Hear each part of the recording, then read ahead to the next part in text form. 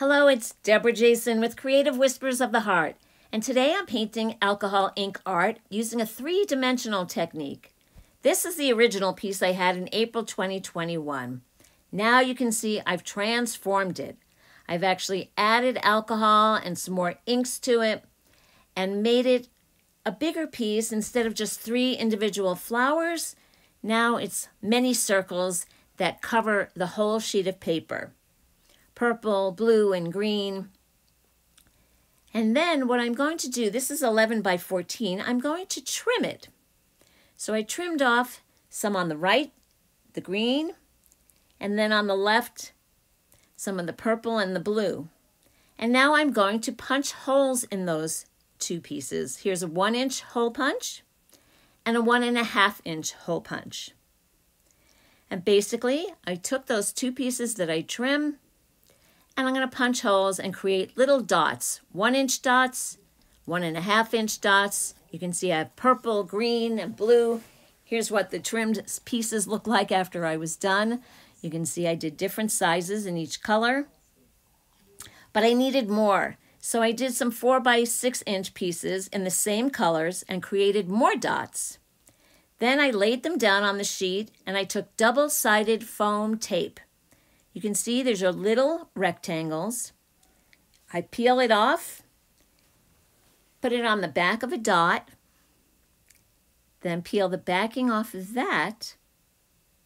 It's a little tricky. I don't have very long nails. There we go. And then I lay it down on the paper where I want it to go. See that little purple dot? There it is. I just have dots laid down where I think I want them to be, and then I start to put the tape on it. So now I'm going to take one of those small 1-inch blue dots, and I'm going to use 2 pieces of foam to give it some more dimension. So I put 1 piece down, and then you can see it's, like I said, it's a little tricky getting that backing off, but there we go.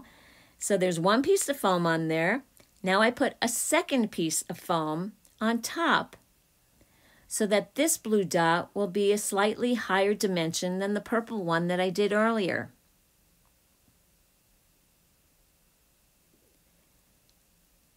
Get that off, and then I just place it down on the sheet of paper.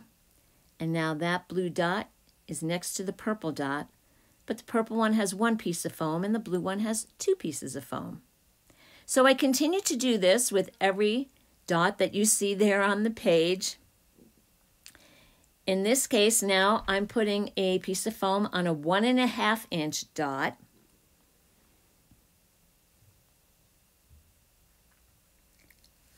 And again, for this piece, I'm going to use 2 pieces of that double-sided foam tape.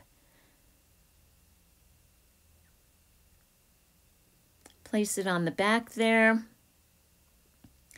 And then decide where I'm going to place it. It's going to go there. And what I'm going to do next is take a smaller dot, a 1-inch dot that's painted with that blue. And then I'll put some foam backing on that, and I'm going to place the 1-inch dot on top of the 1.5-inch dot.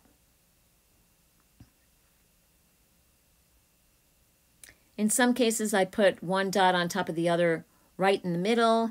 Sometimes I put them off to the side. This one's a little bit off to the side. And basically, rather than have you watch every single piece that I do, you can see I just go through and put the tape on the back of each dot, place it on the painting, and when I'm done, here's what it looks like. All the dots, some with 1 piece of foam tape on them, some with 2 pieces of foam tape. There you can sort of see the dimension in the painting. I hope you can see that. And here you can see it a little bit better. See, there are 2 pieces of foam in some cases and 1 piece in others. Here's a close-up of that.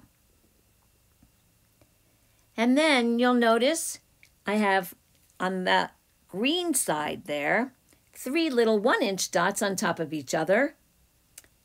And then I have a blue dot with another blue dot to the side, a green dot with a green dot to the side, purple to the side, purple in the center. It's all just up to you where you want to place it. But here's the final piece. If you liked this video, I hope you will give it a thumbs up, write a comment, or share it. And of course, don't forget to subscribe. Thanks for watching.